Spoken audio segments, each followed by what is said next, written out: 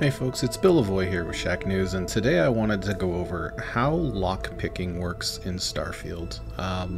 This is something that can be a little bit confusing to players when they first see it, and it does eventually make some sense, and it becomes much easier. Never easy at the highest levels, but much easier. So we're going to do this live and on the fly, and I'm actually going to pick a lock as I'm explaining the entire system to you, including what skills and perks can assist with this. So as you can see right now, we are looking at a safe, and we know by the description that it is an expert level safe. Now before we go any further, if you want to pick locks, there's a specific skill that you're going to want to use, and that's the security skill found under the tech tree. Now you can pick a novice level lock without having the security skill unlocked at all. Unfortunately, once you get into the game, there's really not a lot of novice level locks. Most of them are going to be advanced, expert, or master. So those are the four levels: novice, advanced, expert, master. Rank 1, rank 2, and rank 3 of the security skill is what will allow you to unlock more difficult locks. So once you unlock rank 1 of the security skill, you can now try both novice and advanced locks.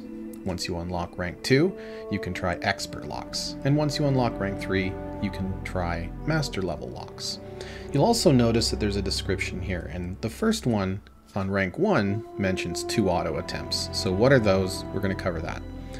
Rank 2, it talks about 3 auto attempts, but it also talks about rings that turn blue when the pick can be slotted. So we're going to go over that as well.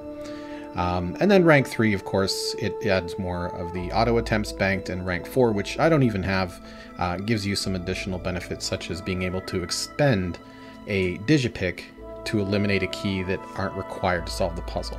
Okay, so we'll go over what that is, but this rank 4 is really just kind of icing on the cake. You don't need it to unlock all of the locks at all in Starfield. So we're going to go back here, and here's our safe. So I don't know what's in here. I just came to this location, eliminated a bunch of enemies, found a safe, and thought we'll just try it on this one. So let's try to unlock it. Now, the first thing you have to try to pick any lock is a digipick. Those are going to be found in your inventory under the miscellaneous category. So if you have them, that's where they'll show up. But you have to have one on you at least in order to attempt to pick the lock. And you can see how many you have on the screen. It says digipicks 13. When we're looking at the screen, the first thing that we want to note is that there are rings in the locking mechanism itself. There's an outer ring, there's a middle ring, and there's an inner ring. And the amount of rings that you see will be directly related to how difficult the lock is. So on master, which would be 1 level higher than expert, I will have a 4th ring, so the lock would get more difficult. Now, as you can see on the right hand side under digipicks, we actually have, let's see here, we can actually click on and select different picks. That's what the game refers to these as our picks. So we can see the picks. And as you can see, as I click through, some of them are highlighting blue. And all that really means is that that pick actually fits in one of the slots here. It fits in one of the notches on this ring. So as I go through, it's easy for me, once I get that lock picking, that security skill rank 2, it's easy for me to see, oh, okay, this pick actually does fit in this ring. Now, the tough part about that is just because a pick fits in a ring doesn't necessarily mean that it won't fit in one of the subsequent rings. It doesn't even necessarily mean that that pick is going to work for you to solve the overall lockpicking minigame if you slot it here. As you can see, this pick fits exactly where I have it on the screen. I could slot that right now. You see at the bottom it says slot key. I could slot that key right now. It would eliminate this pick on the right, and it would eliminate these slots on this ring. But just eyeballing this, if I look to the inner rings, Not the... Let's look to the second ring, the middle ring. If I look to the middle ring, look how I'm changing this around. Now, it doesn't fit there. Okay, so as you can see, here are the little notches and how they fit in. It doesn't fit here, right? Well, it does right here, and right here. But this part of the key, it doesn't. So if I actually consider this pick and all of the rings, the interior rings and the outer ring that's currently active, I can see that this actual key, this pick, only fits in one spot in the entire puzzle. There's nowhere else that this will go. So it's not a guarantee, but I can be pretty confident that I can slot this in. So I'm going to slot it in. Here we go. That's eliminated. Now, I still have to eliminate the 3 other notches on this outer ring. So if I take a peek at it, I feel like, yeah, there we go. If I select that key, that will fit right there. I also want to take a look and see, will it fit anywhere else? You know what? It won't. I don't think it will. Okay, so this looks like it's also going to fit right here. So we're going to go ahead and slot that in. Now, we're on to the second ring. We've eliminated all the notches on the outer ring. We're on to the second ring. We have remaining picks and we have more notches. Now, we obviously see that this pick, which only has one little latch on it, it will fit in any notch. We don't really want to use that until we get down to it and we know that we need it. This one will also fit. So as we click through, we start to see what will fit and what won't fit. And if I look at this, I can be, you know, decently confident that this pick right here, plus this pick right here, would actually eliminate the second ring and put me on my final ring.